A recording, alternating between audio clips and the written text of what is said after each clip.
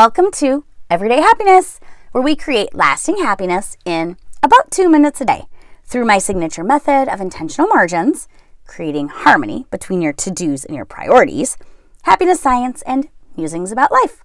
I'm your host, Katie Jeffcoat, and years ago, I was listening to a talk by child psychologist and author Lisa D'Amour about raising kids, and especially girls. And she talked about an analogy she had heard of that seems so practical and so effective for kids and adults that I wanted to share this analogy with you too.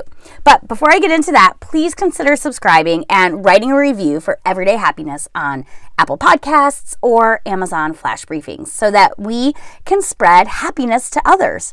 Apparently, until you have about 50 reviews, it's really hard to get noticed in this busy world. So we'd be so grateful for you if you'd be one of our first 50. You'd really be helping us out, and there is a link in the show notes. But back to the glitter jar. Imagine you fill a jar with water and glitter. 3 colors of glitter. 1 to represent thoughts, 1 to represent feelings, and the other to represent behaviors.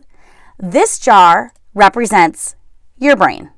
The jar is like our mind, right? And each color of glitter represents something different in our mind. When the jars sit on the table, all the glitter just falls to the bottom and the mind is calm.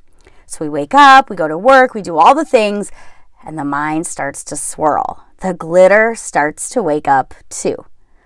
We don't want the thoughts and feelings to go away or push them down in our body.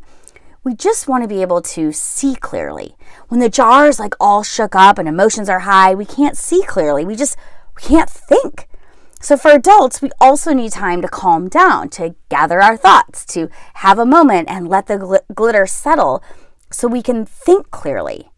In kids, because their prefrontal cortex is not fully developed, they literally don't think like we do, okay? So they really need time to think and calm themselves down before the neurons in their underdeveloped brain are, like glitter and firing on all the cylinders. It's just not the way that grown-ups process, and they're just not developmentally ready.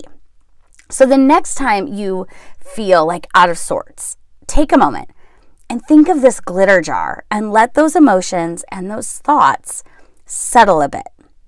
You can Google mind in a jar glitter and get tons of how-tos on how to actually make your own jar and scripts to explain to your child how this works. So I hope this tip was helpful. Until next time, remember, kindness is contagious.